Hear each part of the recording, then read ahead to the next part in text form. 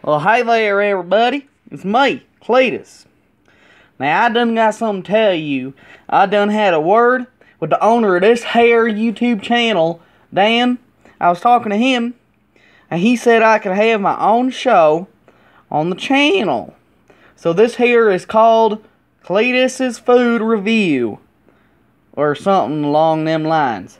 In today's episode, episode number 1, is this here pepperoni Hot Pocket. You see that there? Hot Pocket. This is pepperoni, and it's the garlic buttery crust.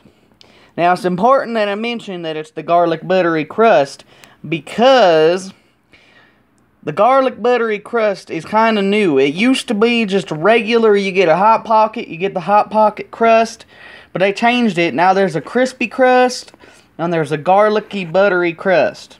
So, and as you can see here, I have a little bit of ranch dressing, because I do love me that there tasty ranch McDressing, you know. So zangy, so creamy, so tasty. So without further ado, let's try this Hot Pocket.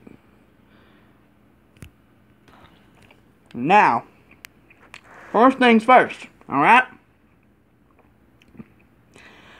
That there Hot Pocket has some very tasty pepperoni in it. As you can see, it's packed rather nicely with cheese and all sorts of good pizza fillings. And secondly, I do have to save money sometimes. That's why I use this here giant bottle of Great Value Ranch. Now see here, that's some tasty ranch right there, I'll tell you.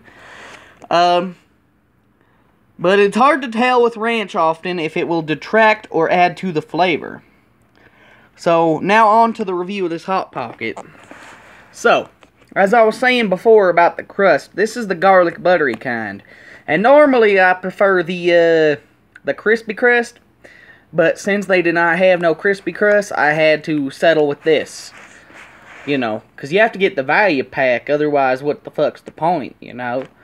Anyways, flavor-wise, it's pretty good. The crust tastes good, but it's just not as good without that snap of the crispity crust, you know?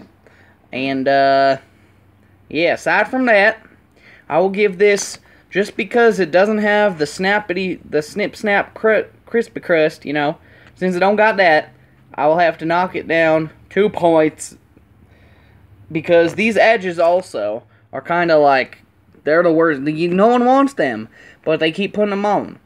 So my review for these, 8 out of 10.